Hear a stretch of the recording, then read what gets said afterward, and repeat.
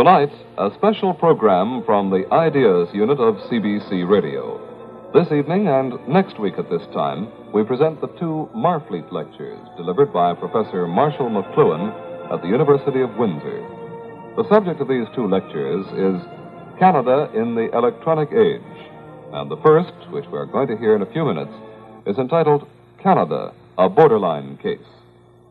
For many years, Professor McLuhan has been on the staff of the Department of English at St. Michael's College, the University of Toronto, and has also accepted the post of Director of the Center for Culture and Technology at the same university.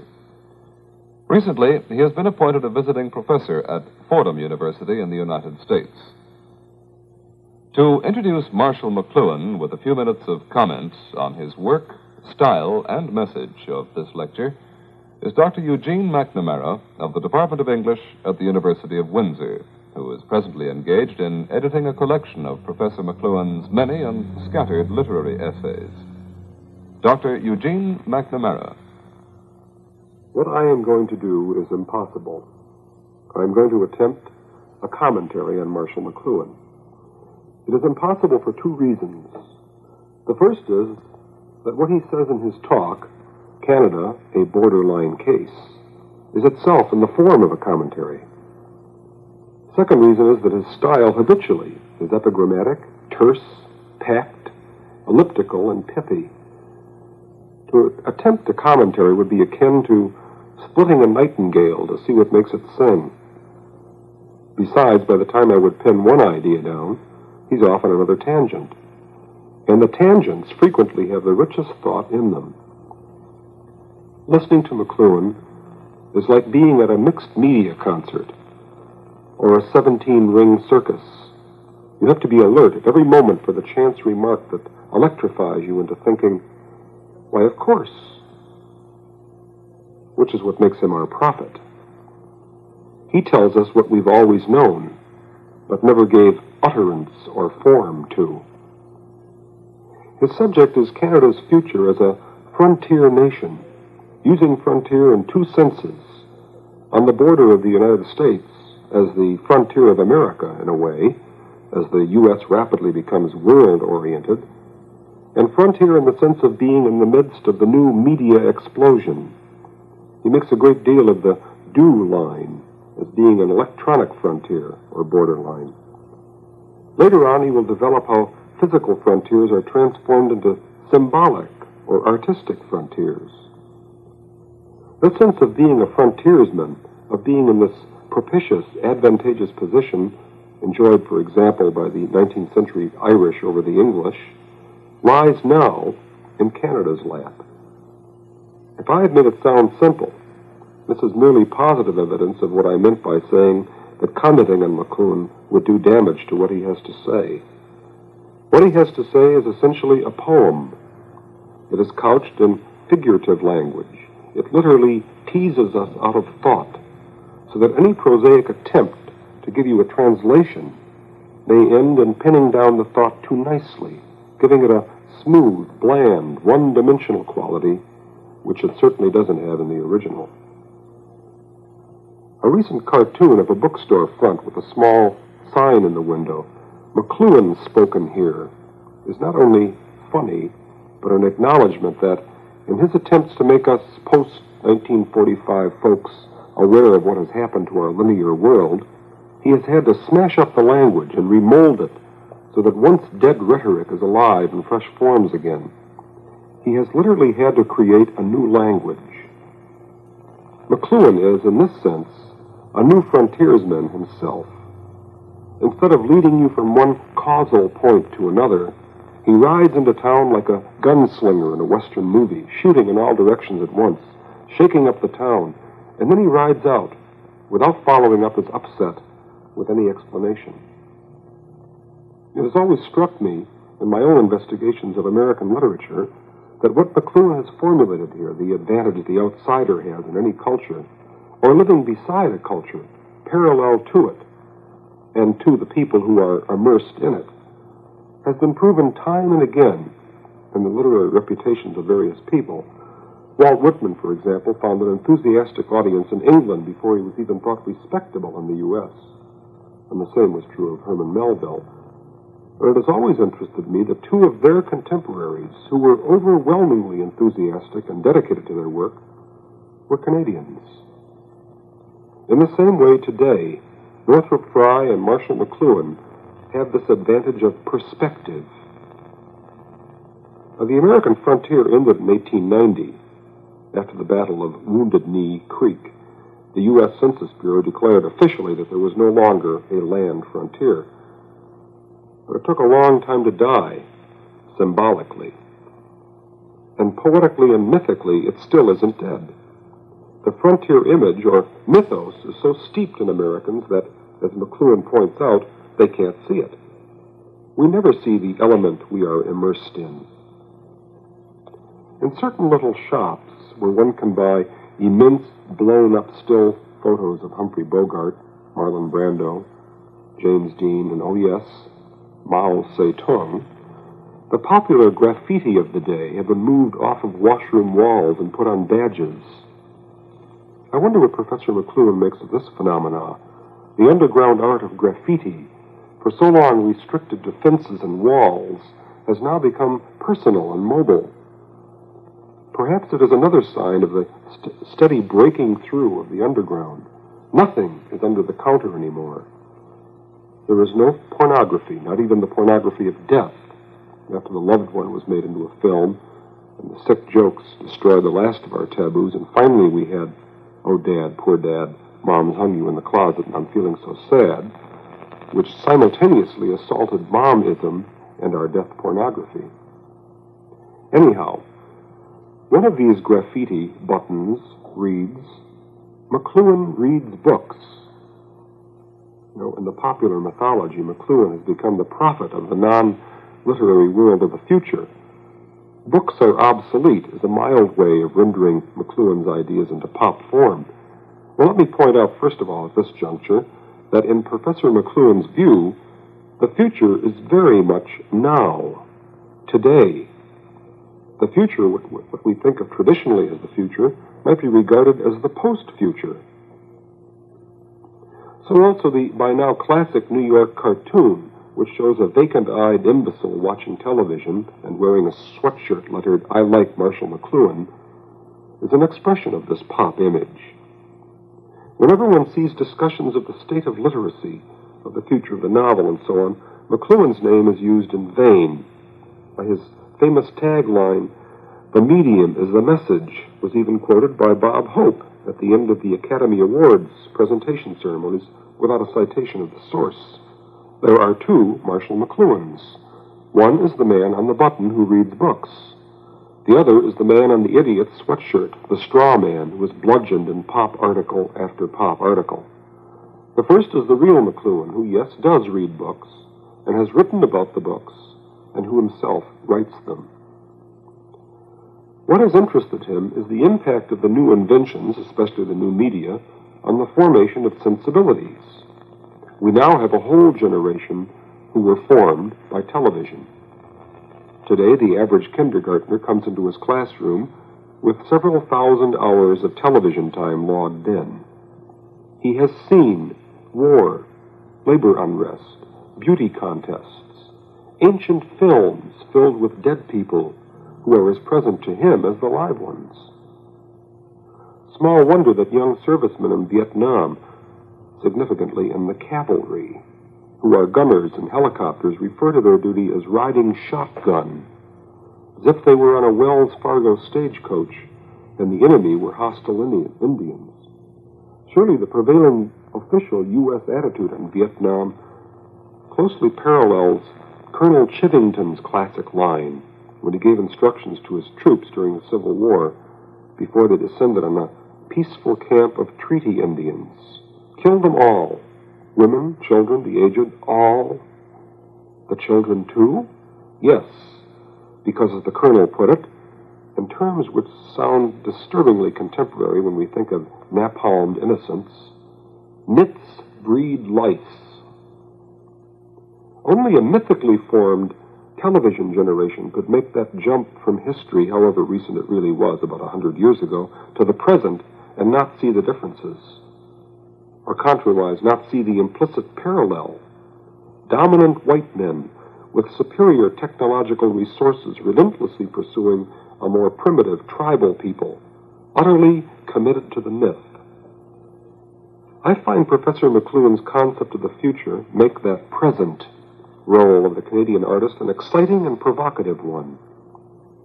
As he sees it, the Canadian artist's role is to create an anti-environment, a counter-environment in art objects, which can make the United States environment, which is rapidly spilling out of the borders, available to us.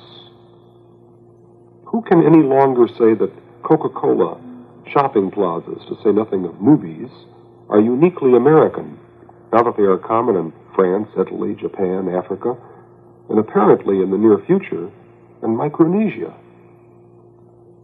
Art, as Professor McLuhan puts it, makes a corporate existence available to individuals. Canadian artists are in an advantageous position. They aren't on the border. They can see two worlds at once. Now, in his second talk, Professor McLuhan will address himself to the benefits to be derived from this divided consciousness. Canada is a borderline case. Her artists, in the creation of a counter-environment, can hold up an uncracked mirror to the American myth. Scotland was England's frontier in the 18th century. There was such an enthusiastic interest in the primitive expressions in art, the folk ballad, the folk epics, that the researchers soon exhausted the authentic resources and had to create literary models. Macpherson's fake epic, Ossian, is probably the best example. Robert Burns, the ploughboy poet, followed by a host of milkmaid poets and shoemaker bards, was a kind of 18th century Bob Dylan. It is a kind of truism that when a civilization becomes so involved, so gigantic, so fuzzy-edged and almost impossible to manipulate psychically, or even to get perspective on, it reverts in its art forms to the primitive, to the simple. The resurgence of interest in folk music, primitive painting, and other less genteel forms like Marlon Brando's leather jacket and James Dean's red jacket were 1950s style Steinbeck primitivism. Remember Steinbeck's 1930s idealized truck drivers, shades of Jimmy Hoffa? But anyway, the 1950s style of primitivism was probably a manifestation of psychic unrest as a result of the U.S.'s growing involvement with the rest of the world. By now, Canada might very well be in the position Scotland was to England in the 18th century. This centennial year draws attention to it. Canada is the site of a World's Fair where all the civilizations of the globe gather to create a conglomerate, aggregate, corporate artifact of where they conceive they are, or to put it this way, what state of development they posit for themselves, is actually, as well as symbolically, bordering on everywhere. Canada is on the frontier for everybody. There is a passage in Leonard Cohen's latest novel, Beautiful Losers, which illustrates the possibility in somewhat more apocalyptic terms. It is not merely because I am French that I long for an independent Quebec, says the character F, who writes from an asylum. It is not merely because I do not want our people to become a quaint drawing on the corner of a tourist map that I long for thick national borders. It is not merely because without independence we will be nothing but a Louisiana of the North, a few good restaurants and a Latin Quarter, the only relics of our blood. It is not merely because I know that lofty things like destiny and a rare spirit must be guaranteed by dusty things like flags, armies, and passports. I want to hammer a beautiful colored bruise on the whole American monolith. I want a breathing chimney on the corner of the continent. I want a country to break in half, so men can learn to break their lives in half. I want history to jump on Canada's spine with sharp skates. I want the edge of a tin can to drink America's throat. I want 200 million to know that everything can be different, any old different. Now in Cohen's novel, this sort of thing goes on and on and on. But that one sharp and painful image, history jumping on Canada's spine with sharp skates, seems to me a metaphoric statement of Marshall McLuhan's view of Canada's frontier future. Henry James once said, "It is a complex fate being an American." I think he was talking about the same kind of frontier existence, being the American abroad. It will be, maybe it even is now, a complex fate being a Canadian.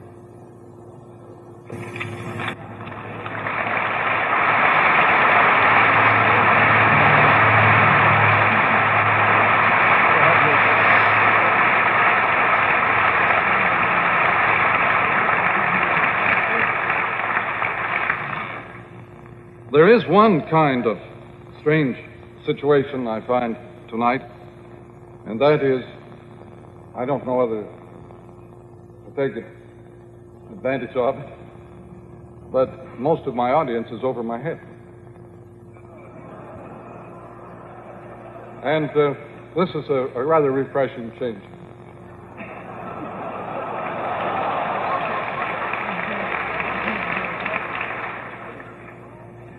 I have worked on this subject, thought about it for weeks, and I find it's very difficult to think about a Canadian audience as an entity, as a coherent, unified thing.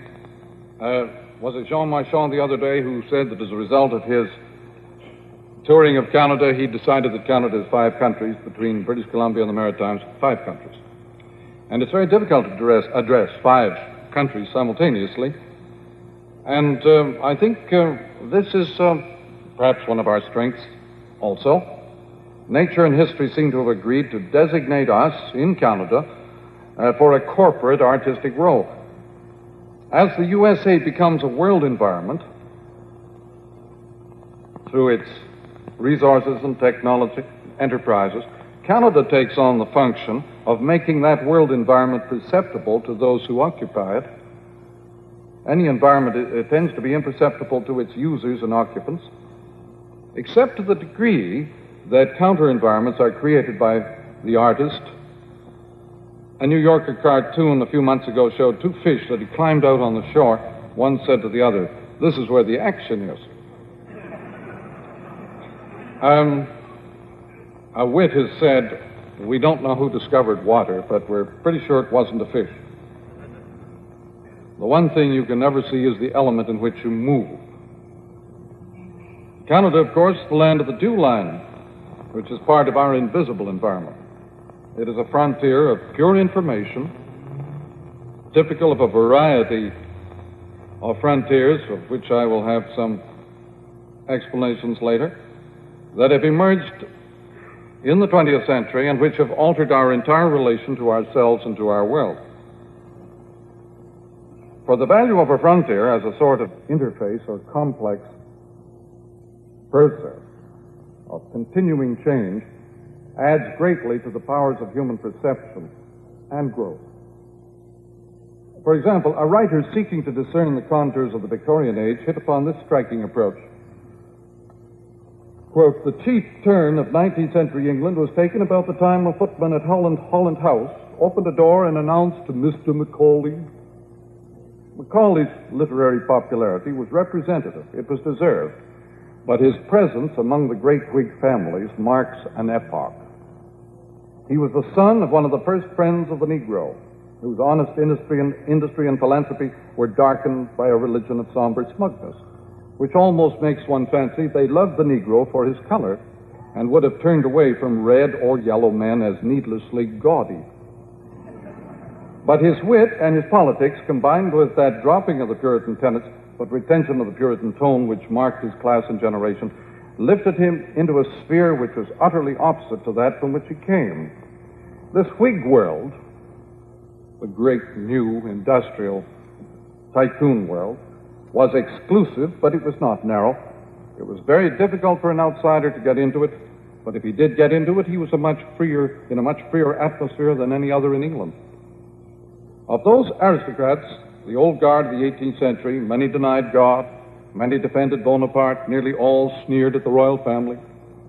Nor did wealth or birth make any barriers for those once within this singular Whig world.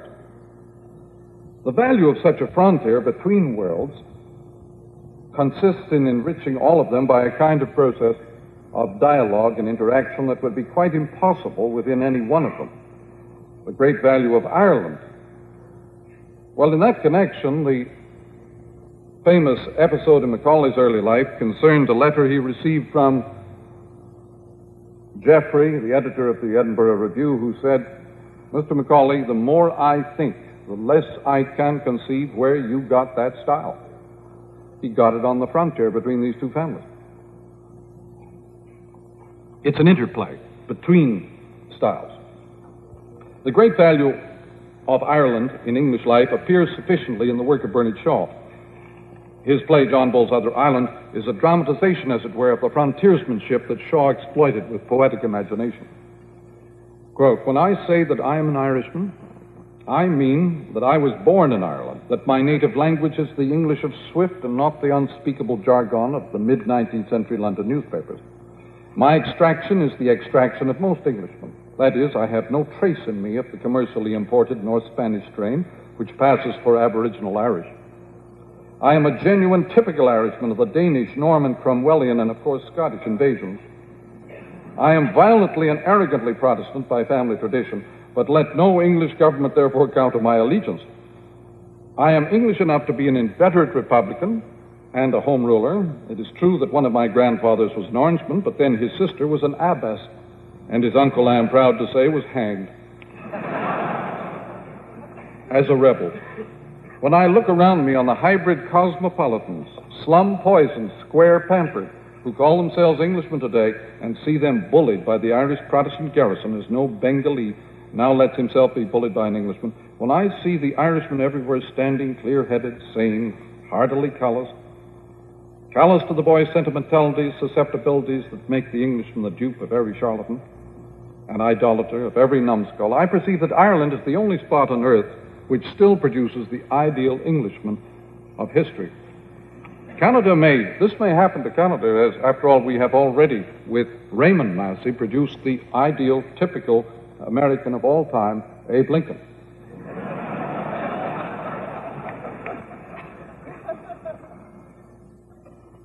He concludes, "Personally, I like Englishmen much better than Irishmen, no doubt because they make more of me. Just as many Englishmen like Frenchmen better than Englishmen. But I never think of an Englishman as my countryman. I should as soon think of applying that term to a German, and the English have the same feeling. When a Frenchman fails to make the distinction, we both feel a certain disparagement involved in the misapprehension. Macaulay, seeing that the Irish had in Swift an author worth stealing, tried to annex him by contending that he must be classed as an Englishman because he was not an aboriginal self. He might as well have refused the name of Britain to Addison because he did not stain himself blue and attach size to the poles of his sedan chair.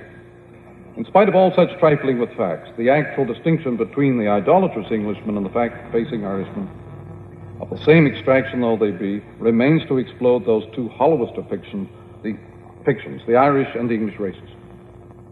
Perhaps an even more striking instance of the operation of frontiersmanship in intensifying human perception and creativity occurs in the career of James Joyce, of whom a fellow Irishman observed not long ago that the oddity of James Joyce seems to me partly that of a prodigious birth out of time, another frontier. An oddity favored certainly, but not engendered by the artistic climate of the 20th century. Ireland, owing to her isolation from the European development, also in part, no doubt, to foreign domination, had produced no important body of literature during the Middle Age, an age which in her case has continued almost to the present day. Joyce is Ireland's first great native writer, her Dante or her Chaucer, though expressing his age, as every writer should, It was also necessary for him to express in his manner those buried ages, to achieve a great collective Yeatsian dreaming back. He took with immense seriousness his destiny of forging the uncreated conscience of his race, something which is given only really to the artist to do. So that he had to be by turns a St. Augustine crying aloud his sins, a scholastic glossing on Aquinas, should old Aquinas be forgot. The producer himself of a Summa, or great synthesis, and finally a Duns Scotus, splitting hairs and mangling words. And all the time he was essentially a humorous, skeptical Dublin observer, and every man among artists with a schoolboy love of puns. When Ulysses appeared, in 1922, T.S. Eliot wrote in his review, in using the myth, manipulating a continuous parallel between contemporaneity and antiquity, Mr. Joyce is pursuing a method which others must pursue after him. That is the parallel between modern Dublin and ancient Ithaca, Homer's world. They will not be imitators any more than the scientist who uses the discoveries of an Einstein in pursuing his own independent further investigations. It is simply a way of controlling, of ordering, of giving shape and significance to the immense panorama of futility and anarchy which is contemporary history. Eliot is specifically saying here that the only way you can control any very complex anarchic situation is by parallel borders, a border, or a frontier. It is a method already adumbrated by Mr. Yeats, and the need for which I believe Mr. Yeats to have been the first contemporary to be conscious. It is also Mr. Eliot's method, since he, as a man from Missouri, set up his cabin on the banks of the Thames in 1915, approximately. An example of premature brain drain. There won't be time to go into that theme, but for anybody who's studied frontiers in literature, they'll know the drain is never in one direction only.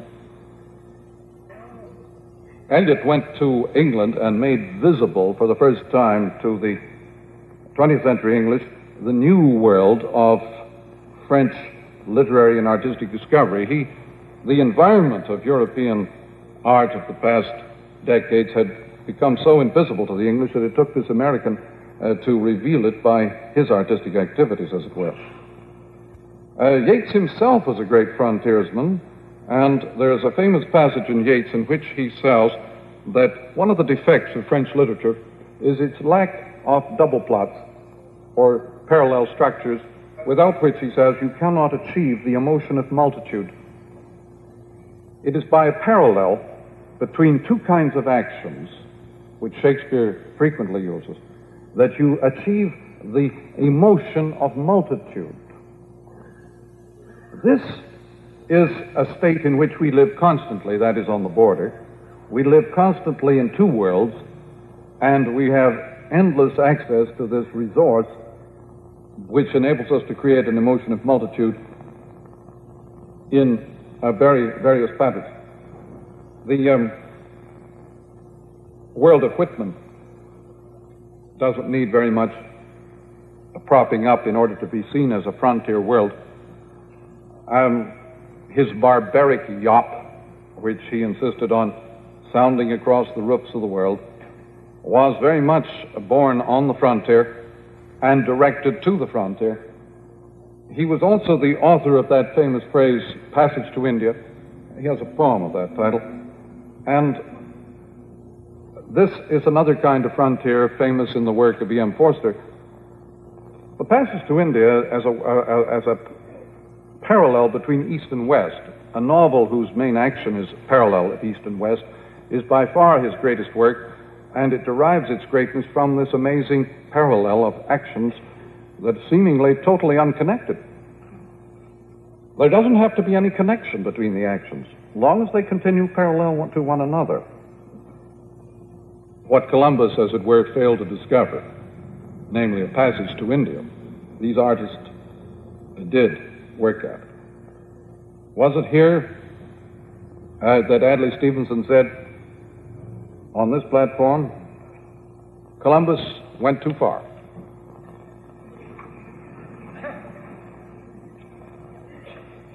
The sense of the creative possibilities of the frontiers, personal or national, is as prominent in the work of Yeats as in anybody. Famous observation of Yeats is that the borders of our minds are ever shifting, and that many minds can flow into one another, as it were, and create or reveal a single mind, a single energy. Also, that the borders of our memories are as shifting, and that our memories are a part of one great memory, the memory of nature herself. This great mind and great memory can be evoked by symbols, by artists, in other words. And I think that Canada has contributed some amazing frontiersmen, of whom surely Northrop Frye is as extraordinary as any, with his frontiersmanship between the world of literature and the unconscious. This has given him a world position, and it is very much a frontier activity. One of the most breathtaking frontiersmen of culture was Edmund Burke, whose 18th century view of the Revolutionary War in America anticipated Harold Innes's conclusion to his history of the fur trade in Canada. Innes argued that the war was basically a conflict between the fur traders and the settlers. The fur trade interests in the East naturally regarded settlement as a threat to the trapping lines and the fur supplies.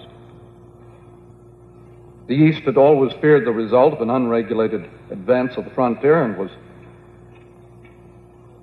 tried to check and guide it. The English authorities would have checked settlement at the headwaters of the Atlantic, allowed the savages to enjoy their deserts in quiet, lest the peltry trade should decrease.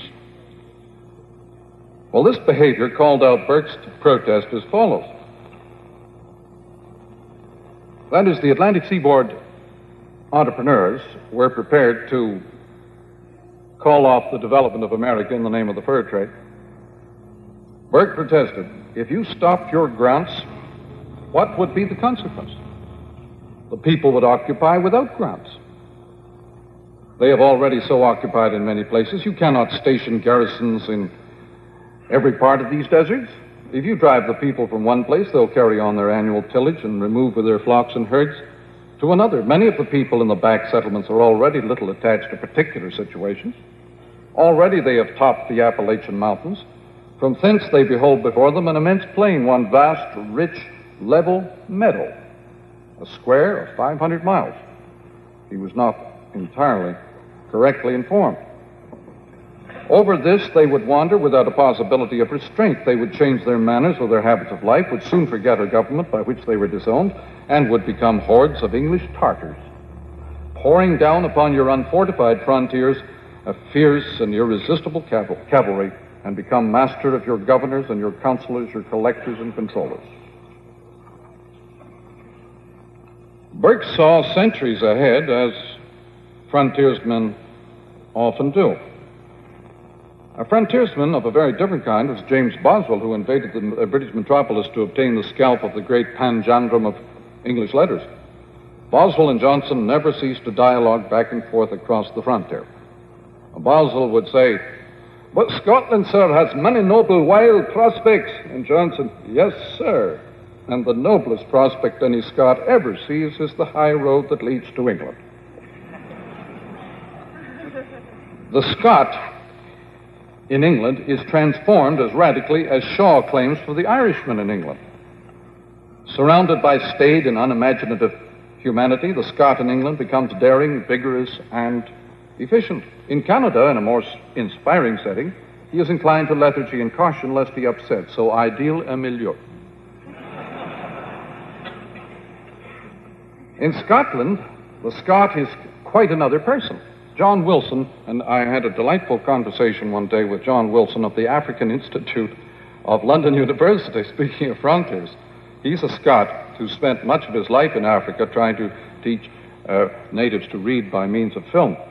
He gave up after 20 years and taught them to read their letters so that they could see the film. He discovered they couldn't see films until they'd learned to read and write. But John Wilson said that it's true, the frontier turns the Scot into an artist, an entrepreneur. But at home, Wilson pointed out to me that he's a very unimaginative bureaucrat. the Scot at home is not the Scot who created the frontiers of the world. Frontiers have many patterns that are often difficult to discern. The frontier in American history became visible as a social and geographic factor only with the advent of the telegraph, which eliminated geography. I'm grateful to our Alexander lecturer, Professor Kermode, who pointed out that in 1867, the telephone was invented, but also Das Kapital was published. As a frontier event, that's rather memorable. Something for Expo to play up, maybe.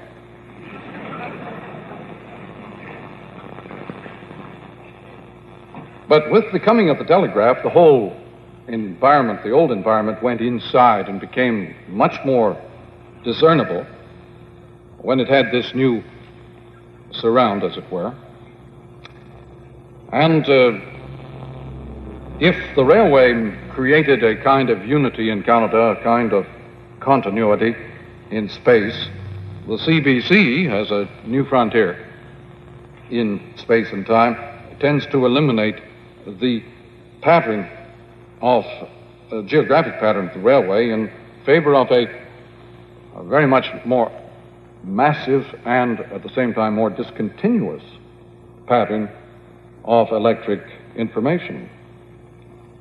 We have yet to discern the features of electric environments. They are so little like any of the earlier environments in the world that we have yet to learn really how to cope with them at all. Harold Innes became keenly aware of the oral tradition in the ancient world as a result of his studies in the modern world.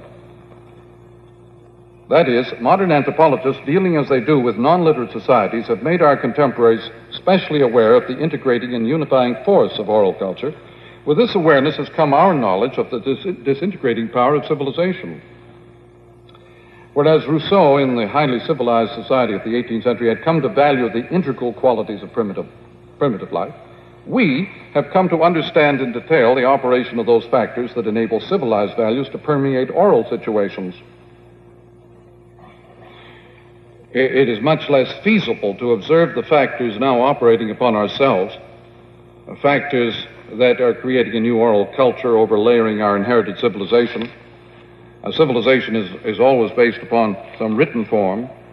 Professor W.P. Easterbrook, who is spending the year in Tanzania, is very much aware of these matters, and he often drops notes portraying the amazing differences between these oral and semi-literate people and ourselves. He says, for example, jokes as such are very rare over here, but the element of fun is everywhere. Delight in the quick thrust, the parry and return. This breaks through at every meeting, no matter how serious the subject under consideration. There is no bitterness or malice in the delightful play of wits, no resentment when a thrust strikes home. There is a lightness of touch that most of us have lost, and I do hope that with development it will not be lost here. But the qualities of an oral society are, I think, becoming more evident to us in the electronic age with tremendous increase of, well, professional wits and entertainers. The Bob Hopes and so on are basically oral types, not to mention the Jimmy Durantes. But it is much less feasible to observe the factors now operating upon ourselves, factors that create a new oral culture. We're all familiar with the great flood of sounds that environ our world, but we're not necessarily familiar with the fact that electronic simultaneity and all-at-onceness is itself auditory in structure, even when there's nothing to be heard. That is, auditory space or auditory effects are from all directions at once, as in this auditorium. Whereas the visual world is not from all directions at once. The civilized world deals with one thing at a time. Our new electric power enables us to put the human unconscious as it were, outside as an unintentional environment that we experience unconsciously. A new bridge or frontier is thus created between the conscious and the unconscious, one of the anarchic, and to any adult, one of the utterly confusing things about our time is this sudden appearance of a world in which everything that man ever was or ever knew is outside as part of the human environment.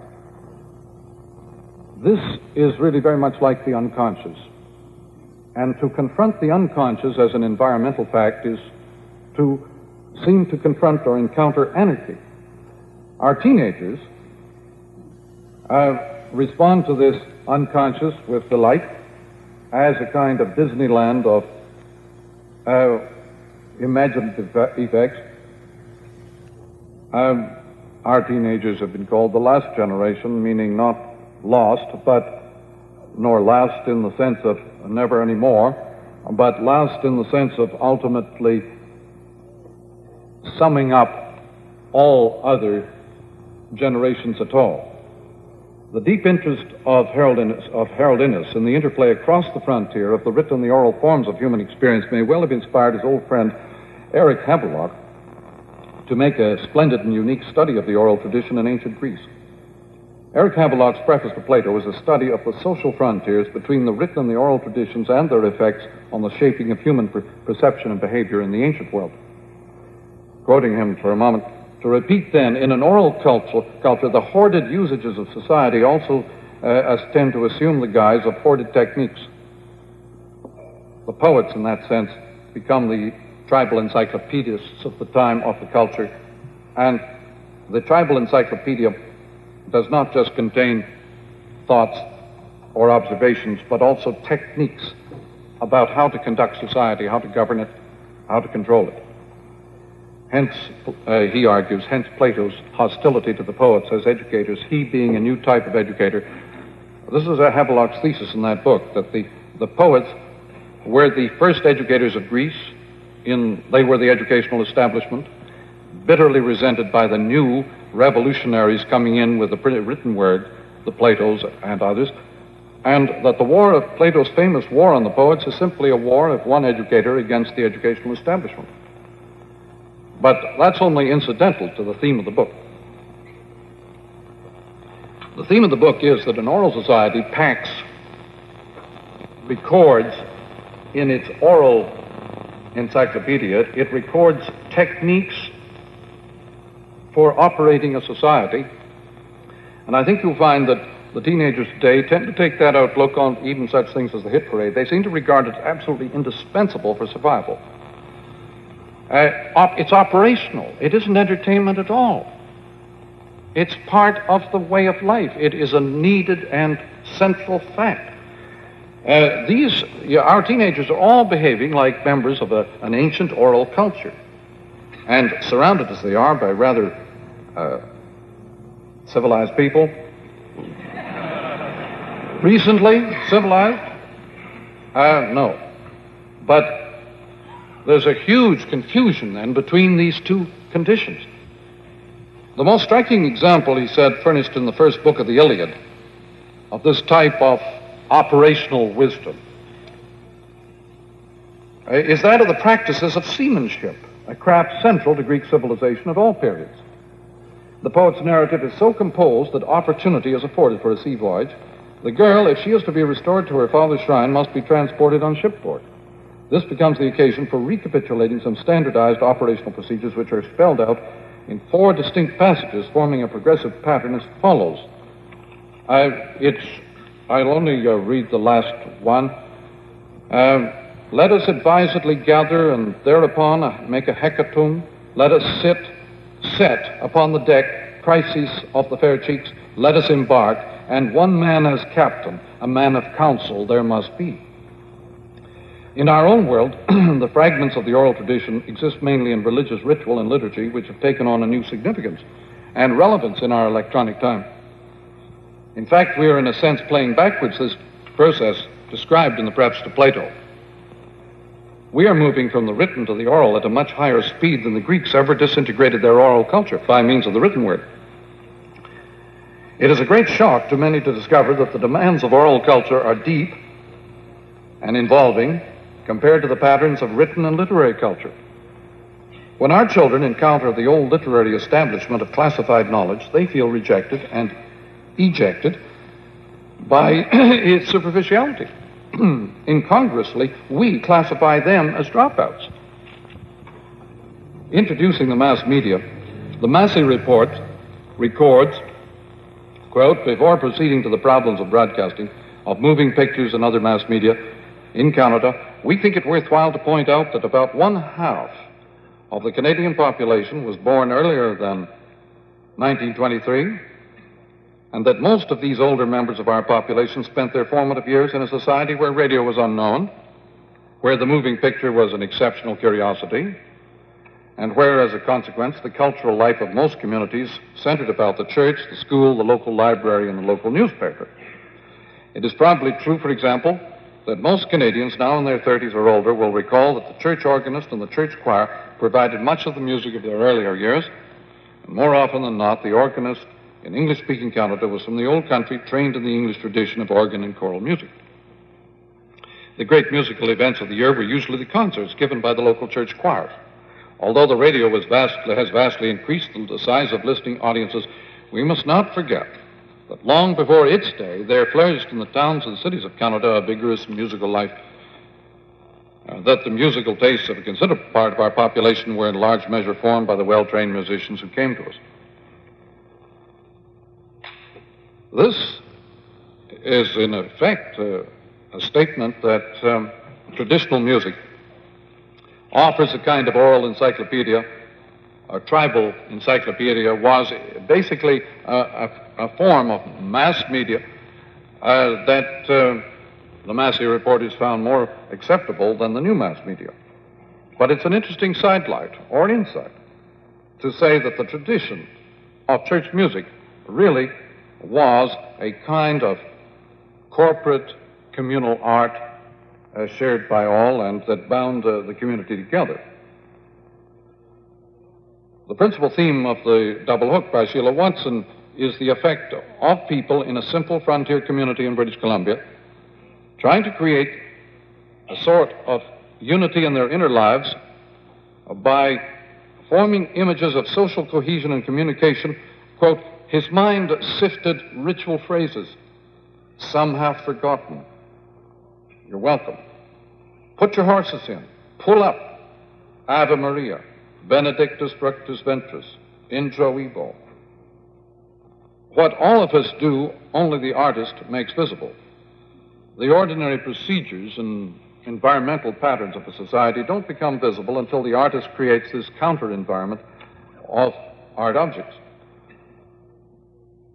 This is the frontier problem that I think relates to Canada's position as a frontier country, giving Canada a kind of world art role in making visible the vast man-made American environment that is becoming a world environment.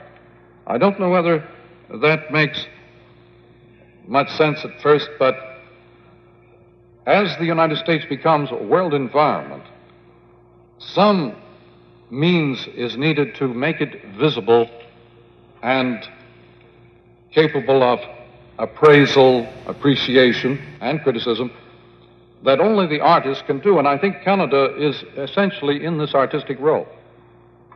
It isn't the sort of thing that can be casually talked about in a large public occasion, but it needs chatting about and sifting and thinking. Art makes the corporate and communal accessible to the individual whose task it is to assimilate the tradition, to modify it in relation to the new situations that are continuously forming.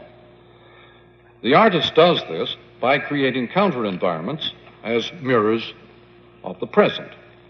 Emily Carr's paintings made accessible to us all the British Columbia experience. For the first time, for many of us, as it were, the group of 7 made Canada visible. Now, there's a very peculiar example of a Canadian role in this matter in the States there is a great oral tradition related to the name and figure of Paul Bunyan and his ox, blue ox, Babe. This great French-Canadian oral tradition swept through the American frontier at the turn of the last century, and is not really much known to Canadians, but is very vividly known to Americans, at least in the Midwest. I encountered the Paul Bunyan story and adventures and hyperboles and fantasies first when at Madison, Wisconsin, where they were very prevalent. And Wisconsin was a great logging territory, and Paul Bunyan was a French-Canadian logger, and all these wild stories concern these superhuman feats that he and his ox performed in the logging communities.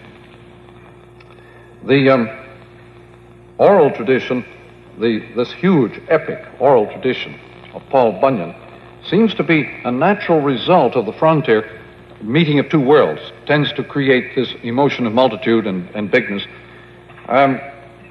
which I mentioned earlier. And perhaps the most striking example at all is Ned Pratt, or E.J. Pratt's poetry. His epics, his cachalots, his epics about the great effort at creating the CPR, the last Spike poem, the Titanic poem, Brave Wolf and his brethren, all these epics are very much frontier poems, the meeting of worlds, the artistic effort to make visible two worlds at once, frontier worlds. Yes, Ned Pratt is essentially an oral poet, as anybody could tell from meeting him and hearing his tales and anecdotes. And he's our English equivalent, as it were, of the French-Canadian Paul Bunyan. I mean, our English and literate equivalent of the Canadian oral Paul Bunyan.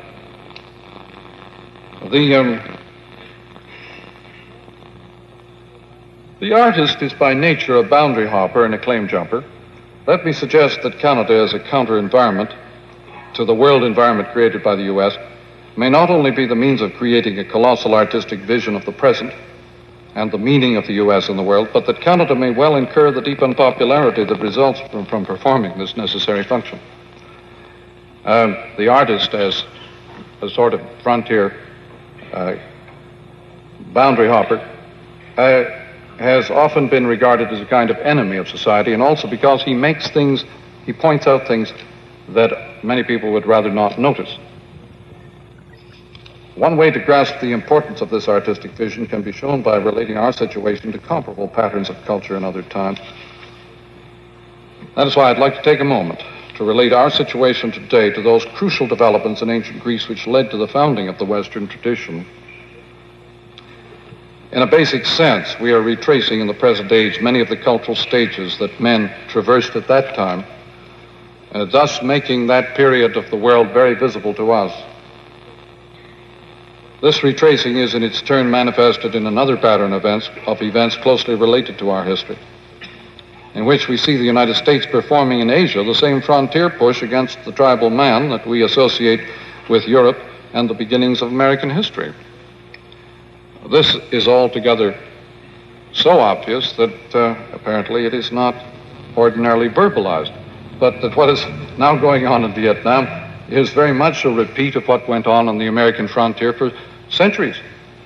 And it may be merely a sort of automatic gesture of unconscious frontiersmen going through the old motions of being frontiersmen without noticing what they're doing. To be on the frontier, then, between worlds, living in divided and distinguished worlds, as Sir Thomas Browne said, the human condition, whether geographically or historically, is to have a keener vision of present events than is available to those directly involved in them. The name keenly side was given, I am told, to Scots who dwelt by Hadrian's Wall, a frontier. They appear to have been accredited with a more than ordinary degree of awareness. 5th century Athens was the first human community to experience the shift from oral to visual and literate culture. It was the first human community to detribalize and to disintegrate its oral tradition. It was the first to discover the privileges and the anxieties of individual identity. And as you are familiar, altogether, our time is obsessed with this problem of identity and the quest for identity. But for the Greeks, the discovery of individual identity was terrifying and altogether shattering, as it was dramatized, for example, in Oedipus Rex. It wasn't a very welcome experience to discover what Oedipus discovered, that all men were bound so intimately to one another as to be, in effect, living in a perpetual incest. This was one of the immediate discoveries of civilized man when he faced his tribal heritage. The present century is the first in which detribalized Westerners have begun to experience the reverse shift from written to oral culture. Today we experience that kind of bewilderment that ensues when an individual and private culture begins to resume an involvement in the corporate and collective modes of awareness with all the depth and commitment that implies. Our most immediate experience of this takeover of individual culture by the corporate and collective vision of tribal man is in our own homes. The present generation gap between teenagers and their parents is a major manifestation of a technological gap between the mechanical and the electric cultures. While we exert ourselves to confer Western technology and patterns on the Oriental world and backward countries everywhere, we are less likely to notice that the inner trip of Oriental culture has grown apace in our own society thanks to the operation of electric technology on our sensory order. As we westernize the Orient and Africa, we have been even more successful in easternizing and tribalizing ourselves. Westernizing is a process that we can easily perceive in the rearview mirror. We naturally feel at home with that process after 2,500 years of cultivating it. The tribalizing process, the inner trip, the depth involvement in the experience of a unified human family, this is something of which we have had no experience for many centuries. It is a process that is located so entirely in the present that it does not appear at all in the rearview mirror, which we habitually look to for reassurance and nostalgic orientation. Well, I'm going to stop right there because this brings up my theme for tomorrow. Having talked tonight about a divided country, as it were, or culture, tomorrow we will take the time to discuss a unified one. Thank you very much.